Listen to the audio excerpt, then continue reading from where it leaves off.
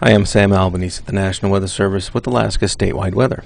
And in today's weather around the state, we have two low pressure systems, one in the Gulf of Alaska with a front that's rolling up along the North Gulf Coast and southeast Alaska, and another low in the western Bering Sea that has a front that extends through the central Bering Sea and the Aleutian Islands.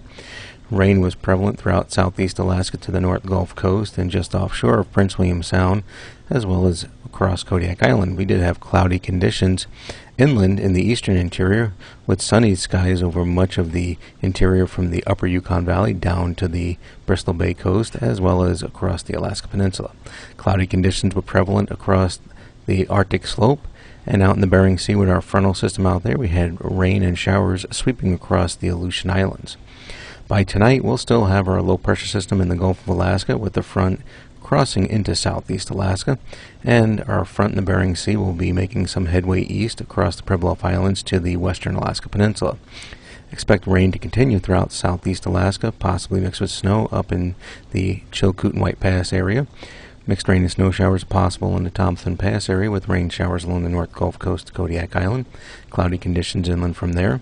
And in the Bering Sea, with our low pressure system in front out that way, expect rain across the Alaska Peninsula and the Aleutian Islands out to the central Aleutian Islands.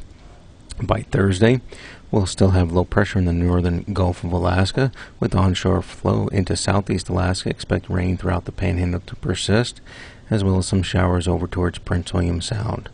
Expect rain in the Bering Sea as we have a strong low pressure system moving into the western Bering Sea, and also expect some rather windy conditions across the central and western Aleutian Islands for Thursday. By Friday, we'll have our low pressure system moving into the eastern Bering Sea with the front along the Bering Sea coast across Kodiak Island to another low in the northern Gulf of Alaska.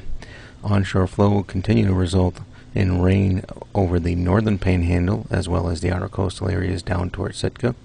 Expect rain across Kodiak Island to persist, and also expect rain across much of the Alaska Peninsula, with showers out to the west in the eastern Aleutian Islands as well as the western and central Aleutian Islands. Also expect a chance of rain over the Cook Inlet region.